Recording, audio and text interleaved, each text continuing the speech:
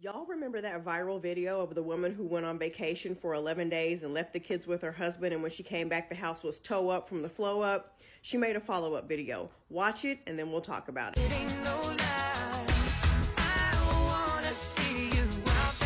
Looks like she really showed him by throwing all the kids' stuff away. He was the one left in charge. He's the adult in the situation. And she really showed him by getting rid of the kids' stuff. Now, hold on a minute. Wait a minute. There's a deeper issue here. Most women, not all, I understand that. Most women who are mean to other people, 9 times out of 10, it is misplaced anger. They're really mad at a man that they're with.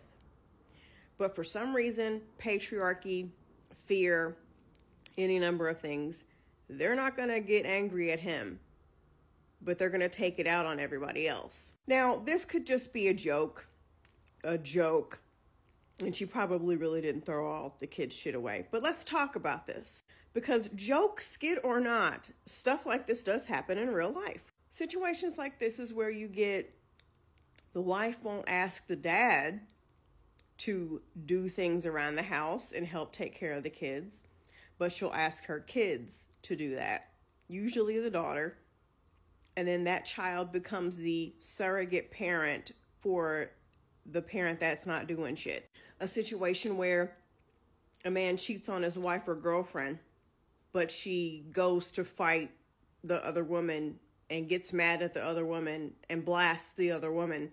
Meanwhile, he's cozy and laid up next to her in bed every night. I once had a boss at this bank I used to work at. I'm sorry, this banana Laffy Taffy is fire. I once had a boss that I used to work with at a bank. She was mean. Mean. Come to find out as I get to know her, her boyfriend is a complete asshole to her, completely emotionally unavailable to her, walks 2 steps ahead of her in public. A stay-at-home mom who's snapping at her kids and yelling and screaming, has a whole man at home who ain't doing shit and is taking advantage of her and exploiting her for her free labor. I once heard someone who works in the prison system say that a large majority of women who are locked up are there because of a man.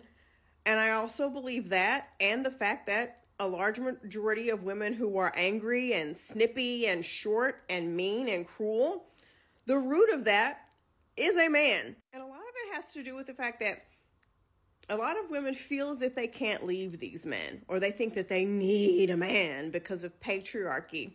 So they have to tell themselves anything that they possibly can. They have to make it be anybody else's fault other than the person whose fault it actually is, so that it can make them feel better about the fact that they don't want to leave or aren't ready to leave or whatever the case may be that's causing them to stay. Another example of this is you see your friend is in a toxic relationship and you go to tell her and she gets mad at you and decides she never wants to talk to you again but stays with the man. I used to be that type of person who would get mad at the messenger. This is reason number 579,000, in no particular order, why we must continue the work of decentering men. Because we are so brainwashed into thinking that we can't live without a man, that we don't have any worth unless we have a man, that we will direct our anger and frustration at other people, innocent people, like our children, in order to avoid confronting that man. And if you think I am overreacting, there are women who will allow their partners to abuse in every way their own children in order to keep the man. There are women who will kick their children out of their homes in order to keep the man.